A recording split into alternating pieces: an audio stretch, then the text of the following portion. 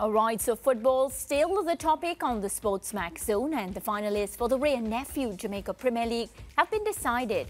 And for the second consecutive season, Mount Pleasant and Cavalier will battle for the crown. Mount Pleasant defeated Waterhouse 2-1 on Sunday night, 3-2 on aggregate to book their place with the man of the match, Devontae Campbell, scoring both goals for the defending champions. Their head coach, Theodore Tapper-Whitmore, was pleased to once again be in the showpiece game. Well, yes, we are in the final, so we just wait and see our opponent. But again, we go back to the Waterhouse. If you're looking in the playoff, we yet to see a Waterhouse come from a goal down or 2 goals down. So once we could get that go-ahead goal this afternoon, we know it would be difficult for the Waterhouse team. All right, and in the second semi-final, Cavalier got the better of Arnett Gardens 3-1 in testy conditions following some fan unrest. Nevertheless, Dwayne Atkinson, man of the match, Adrian Reed Jr. and Jalmaro Calvin got on the score sheet for Cavalier and left their coach Rudolph Speed eager to yet again face Mount Pleasant in the final. Well, congratulations to them. Both of us are 2 decent teams. Of course, it's always a pleasure playing against them, so next week will be the same. All right, well, with us to break down these 2 semi-finals is our in-house football analyst, Liz Williams. Good afternoon, Liz. I have to apologize, of course, for last week, Friday, because I did tell the viewers that if you didn't get the predictions right, that I would roast you on today's show. But as a matter of fact, I'm saying congratulations. You got it spot on. You are our prediction guru for this week. You had to add that little caveat. For this week, because we have what's that, the first time this year? He has to keep, We have to keep him on his toes, Ricardo, and I'm so happy that you're back because you'll help me do the roasting. It's not the first time this year that you're getting it right? That's impossible. At 100%? Nah, but you can't just put everything at 100%. you need a little variation. Not when you're a guru. There's no variation in being a guru. Yeah, you have to get it right. I'll just continue to get things right in the JPL. So you don't have to question it. Maria don't question. I know Sir Lance believe in me. But you guys, I just have to continue getting it right. I just know Sir Lance is on vacation, so yeah, you better get it right. Your belief system is not here. So let's get to the game. Of course, it will be a repeat of last year's final. Mount Pleasant versus Cavalier, and I think, it's going to be a mouth-watering matchup. Let's start, Liz, by talking about how Mount Pleasant went about their business against Waterhouse, because there was a point in the game they were playing with 10 men. Yeah, I think the game plan by Mount Pleasant was spot on. Their coaching staff really developed a game plan and just had all the game states planned out to a T, especially when it comes on to build-up. So Waterhouse, what they did in the first leg of the quarterfinal and in the second leg of the quarterfinal was be a little bit more passive in the first leg, and then in the second leg come out a bit more aggressive. It was a similar tale in the semi-final, and in the semi-final they started with more attacking players, starting Andre Fletcher, Denardo Thomas, as well as Javane Bryan coming in as well with Rivaldo Mitchell. So it was a very attacking lineup, and they have a very interesting press, Waterhouse, in the fact that they don't try and high press you that much, but they'll just stay with a high line and stay high and try and force you to play through them.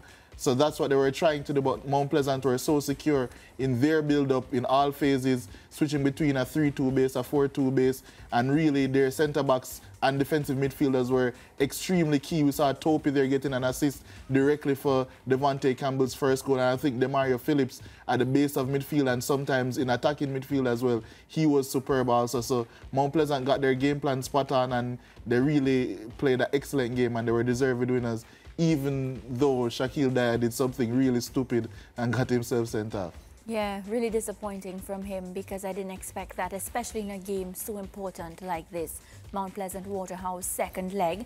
You just touched on Devontae Campbell, but I feel like he deserves a proper response. The assessment of how he started the JPL season for his team, and of course how he comes up trumps when it's key moments like this. Yeah, you're very right, because he started getting his full run into the team. He's a young player, started getting his full run in the team last season around in the playoffs, and he made a huge impact in the semi-finals and in the final as well. And I think for all of this season, while he has been with Mount Pleasant, he has been fantastic. I've been saying this since very, very, very early on in the season. I was saying it because Mount Pleasant have two very good wingers in Kimoni Bailey and Devontae Campbell on either side, and Kimoni Bailey was getting the goals.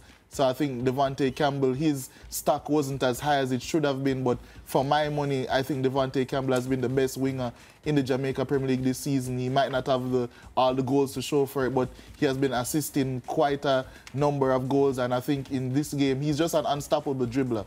And once you have a superpower like that, it's going to be tough for any team to stop you, much less this Waterhouse unit. And he definitely proved decisive today, and yesterday, I beg your pardon, and he was definitely deserving of man of the match. Yeah, since we're talking about the football, let's stay with it and talk about the Arnett Gardens Cavalier game. Cavalier getting the job done like they've been able to so often in the last 3 or 4 years. Talk us through that second leg performance from Rudolph Speed's side. Yeah, you know, Ricardo, last season when we were breaking down the season, as so often as you said a while ago, just said that Cavalier were getting the job done. I think that wasn't the case in this instance because they were superior in both legs for me. I think they tapered off towards the end of the first leg, but I think that was a bit of tiredness creeping in. But in this second leg, they were superior even with everything else going on. Every time there was a breaking play, it came back. They looked the superior team. They were more on it offensively. Their press was really good. They were always creating chances. They could have scored more. And yes, Arnett Gardens, they had the crowd behind them. And yes, they also created some chances for themselves. But there was never any doubt, in my opinion, if you're watching the game, who the better team was. Their attack was really firing. Dwayne Atkinson getting on the score sheet, of course. Calvin also getting on the score sheet. But I think the change that they made in midfield, bringing in Adrian Reed Jr., I think he was so good because in the previous game, they were switching between a 3 at the back, 4 at the back system, depending on the game state. But in this game, they switched to a proper double pivot 4-3-3 system with Cadet and Adrian Reed Jr. at the base of it.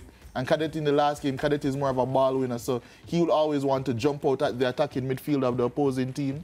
But with Adrian Reed Jr., he's a player that reads it more, and he's also a better ball player in the middle of the park. So I think even though he scored a stunner of a goal, I think his performance was so good, he would have been worthy of man of the match regardless. And I think he was the key difference in Cavalier's performance level, not dropping off in that second half. And let's talk about that goal because it was a spectacular goal. But not only that, it came at a pivotal point of the game because Arnett Gardens down 1-0 in the second leg. At that stage, heading towards halftime, they're thinking, let's get to halftime and regroup. And that goal essentially, I think, in many ways, took that opportunity away, although they got a goal themselves shortly after. But it was a terrific strike, wasn't it? Yeah, it was fantastic, and this is not something that we're necessarily shocked that he can do because you have seen it, I have seen it as well at schoolboy football level. He has been producing like this, and he has played a lot of his Jamaica Premier League career at centre back, and now that he's maturing more and being able to take on responsibility in midfield, he's putting on excellent performances like this, and it's no less than he deserves because, as I said, it was a lovely performance and a really, really well-taken goal. Yeah, I know on the show we're going to spend time, of course, previewing that final. But Liz, just from now, so that you don't get the opportunity to change your mind and change your predictions and all that, what type of final are we expecting? Let's just talk about that first. You have to predict today so you can start thinking about it. But what? Look at his face. Hold on. You see, you know what people don't understand about the prediction guru, guys? You see, people think that I just come here and I see a crystal ball, like, is that so Raven? And I automatically just get an idea. You used to watch That's So Raven? I used to. Yeah. Or you watch replays? No, I watch it live. I had cable, Ricardo. Okay. I had cable. Right. I just thought you weren't old enough. I'm sorry. I'm not that young, unfortunately. Come on, stick to the question. Yeah, so I was saying that I have to, what I do as an analyst, I watch over the games, which I haven't gotten a chance to do as yet. I watch the games live. I have to watch over the games. I have to make my notes. I have to then predict what each coach is going to do. And then based off that, that's where I make my assumptions from. So I'm not a guesser. Okay, good save. I mean, that's a plausible save. If I didn't know you, I would definitely believe you. But what type of final are we looking forward to, Lish? This final is going to be a really good one. I think it's going to be an improvement game-wise from last season because, as I said, I've been saying all season that Mount Pleasant is the best team in the league, and I've just said now that Cavalier, I think, have improved from last season as well because of their young players getting better. They've changed their system as well, and they have more ways to play. It's not only just we're going to sit deep and counter.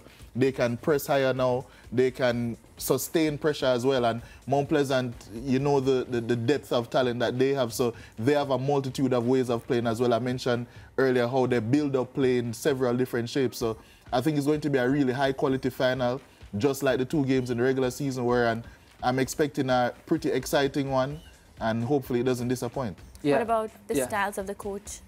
Oh, the styles of the coaching are, well, you see, the thing is, what I love about Mount Pleasant is, you know, their coach, Davian Ferguson, and he's an Arsenal fan. Their assistant coach, Davian Ferguson, he's an Arsenal fan. And you can see a lot of the similarities between his positional play style and Mount Pleasant's positional play style, and you can make, you know, your judgments of that. So it's very easy for me to break them down because there's probably no team in the world I know better than Arsenal. And for Cavalier, it's pretty easy as well because Rudolph Speed is a man of his principles. He's not going to swap game in, game out to suit the opposition. So I think it's a good tactical matchup. It's 2 variations of each other, but they still have their similarities as well. The final will be on May 19th, so we'll have some time to talk about that in more detail. But I want to get through a couple of what I consider to be important issues here. And I want to start by asking you what you felt about the refereeing in the Arnett Gardens versus Cavalier game. Specifically, I also want to know what you thought about the penalty call that led to the Arnett Gardens goal. That led to the Arnett Gardens goal, which would make it 2-1? Yes. Well, okay, all right, how can I say this now? I don't want to... The right way. Okay, so initially, you know, watching live, I wasn't close by to the pitch, so at first I thought that the penalties were soft. Both Cavaliers' first goal and Arnett Gardens' first goal, or their goal in the game. So I thought they were soft, yes, but watching it over, you get to see that there is a little bit of contact there. For this example, you see and Calvin, you're using a little bit deliberately in this instance? Yes, because there doesn't need to be a lot of contact, in my opinion. I think my perception of a foul is that a foul is a foul no matter where it takes place. But with that being said, though, Ricardo, I have to say it. I'm not sure how many referee friends I have, but I might not have much more after this. But I think after the initial incident with the bottle throwing and maybe some pressure getting onto the referees after Cavalier's penalty early in the game, I saw a lot of 50-50 calls going the way of Arnett Gardens.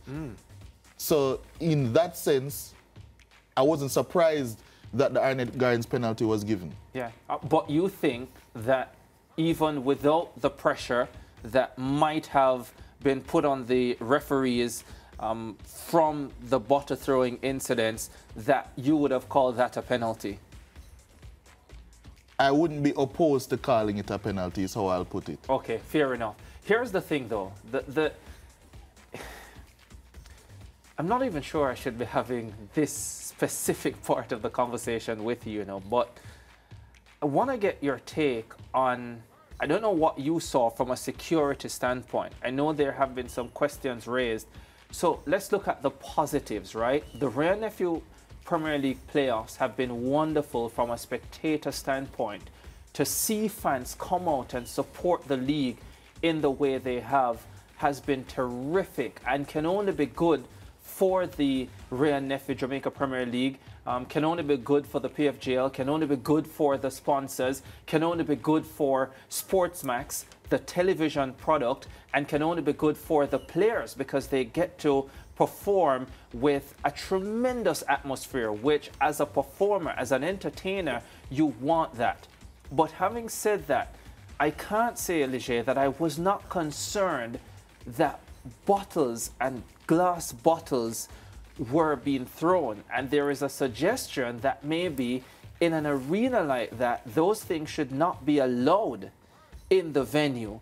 I don't know your take on it, and I know it's something that the PFGL will likely have to look at, because what happened with 3 separate bottle throwing incidents that put a pause to the game as well is not a good look for the product. That's not what you want. You want the fan support, but you don't want that level of indiscipline, and also you don't want to be providing tools that could lead to the detriment of any of the league itself, of any player, of any spectator, just about anybody who is part of this spectacle. I don't even know if I've left anything for you to say after I've said all of that, but I'd still love to get your thoughts.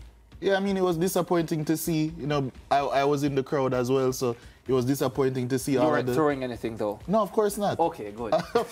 He's a good citizen. So it was disappointing to see. It's not the first time I've been at a game and there's an incident like that, or even at a big gathering, because we see it at Champs all the time as well. But it was disappointing to see. It's not something that we want to see. But in terms of what you're saying, like glass bottles, for example, we have to remember that Ray Nephew is a brand sponsor for the Jamaica Premier League. There are ways around that, though, but that's another issue. So if you want to talk to Ricardo Chambers about some of the ways that you can do it differently, then I'm open to having that conversation. Lijay will probably join as well, and Mariah is open as well to joining that conversation. Yeah, as long as it doesn't mean that Ray Nephew is not going to be the sponsor moving forward, because that's not gonna happen. I love Ray Nephew as a happen. sponsor personally. That's not going to happen. I love Ray Nephew too. Yeah, we all do. And it is a wonderful spectacle with them as part of it. I'm being told to go to a break, but I have to get this in because there was another major issue that caught my attention at the start of the game. This issue with the ball. Your second leg semi-final being delayed because there is contention over which ball is to be used. What happened? Yeah, it seems as if because usually the PFJL is responsible for the balls that are going to be used in the game, but what does the rule say? The general rule is that the home team is... No, what does the written rule say? What is the rule from the PFJL that the players and the teams can look in the manual on paper and see Rule 15.5 says this? What does it say? Well, according to what I know, yes. I don't think that there is a written rule. Okay. It's more of a gentleman's agreement between all the clubs. Because you also have to bear in mind that not every club is going to have balls to be used all the time for every game. So there's that as well. But Cavalier is one of those clubs, and they were adamant that they wanted to use their ball. So the delay was caused by all of the balls being switched out to Cavalier team's ball. Okay. So the gentleman's agreement is that the home team provides the ball. Yeah. Who provided the ball in the first leg? Arnett Gardens, I believe. It's interesting for me, right? Because again, these little things can impact how the league is viewed. And don't get me wrong, it was a fabulous spectacle. Loved it. But I didn't like that your game was being delayed because there is contention over which ball is to be used. Now, you made the point, Lijay, that there is no rule. I will say there needs to be a rule that governs that aspect, both in the regular season and then specifically for the playoffs. So if in the regular season, it is the home team that provides the ball, fine, no problem, put that in writing. If you get to the playoffs and it is the PFJL that is supposed to provide the ball, then put that into writing. If you want to maintain that it should be the home team, then put that into writing. But there seemed to be clearly some contention yesterday, and both coaches having slightly different views and maybe even understanding of what was supposed to happen. And from what I heard from Xavier Gilbert, he was essentially saying, okay, well, at least we should know ahead of time that this is the ball that's going to be used, because we fully expected that the ball we used in the first leg would be the ball that we're using in the second leg. So I don't want to see a repeat of that scenario for sure. But I'm done putting you on the spot, Lijay. And our producer says we got to go to break. Much appreciated. Before we go to break, though, I just want to say quickly, right? Sorry, I was away for weeks. What's your problem? The producer. Oh, okay, all right. Don't worry, I'll deal with him. But quickly, I just want to say early congratulations to Lijay Williams, who has a massive lead in our SportsMax Fantasy Premier League competition. Guess what, though? I hope he doesn't bottle it. He's Arsenal supporter. I expect that. It's a break time now. Lish doesn't get the final word. I do.